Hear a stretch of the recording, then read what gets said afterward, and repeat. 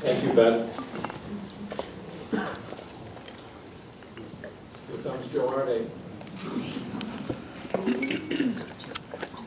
Completely disingenuous for the federal government or its lawyers to stand up here and suggest that the minister would have granted an exemption if we had only given him time. We were waiting for an exemption going into that trial. The minister could have given an exemption any time and said the whole case is moot. We wouldn't have said it was moot because my clients don't want to be beholden to the minister under Section 56. But it's completely disingenuous for the minister to come to this court and say, oh, we might be granting an exemption. My second point is on whether or not this law is arbitrary. The trial judge found, as a fact, after reading and hearing a great deal of evidence, that the impugned provisions in their application to Insite are not only inconsistent with the state's interest in fostering individual and community health and preventing death and disease, but he also said the very provisions contribute to the very harm they seek to prevent. How could it be said, how could we conjure up a more arbitrary law than one that is self-defeating?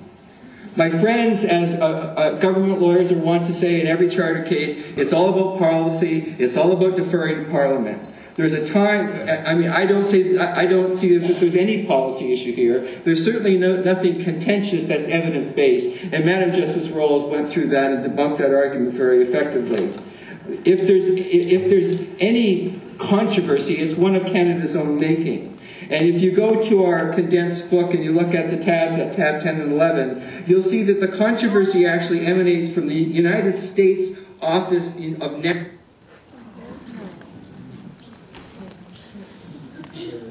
Thank you very much. If people haven't seen, is it online now? Is it? Yeah, I mean, I got up at 6 in the morning last Thursday to watch this, and I was told by Monique that it was, you know, it could be like watching paint dry, but it was like riveting. It was like these lawyers were revved up, the judges were revved up, so I'd encourage everyone to go and how long is it? Like 6 hours? I was there at 9 o'clock saying, wow, Lana, get out of bed, to my partner, get out of bed, you gotta come down and see this. You know, these judges are all over, these lawyers. And anyways, it was not what I thought the Supreme Court was going to be like. And Joe, of course, was great in acting on behalf of the PHS.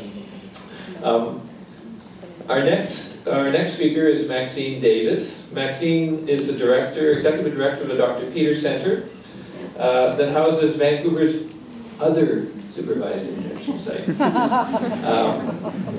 The Dr. Peter Center's strategic thinking around supervised injection and their work with the nursing community has very much broadened the discussion and possibilities for seeing supervised injection as part of a continuum of health services for injection drug users.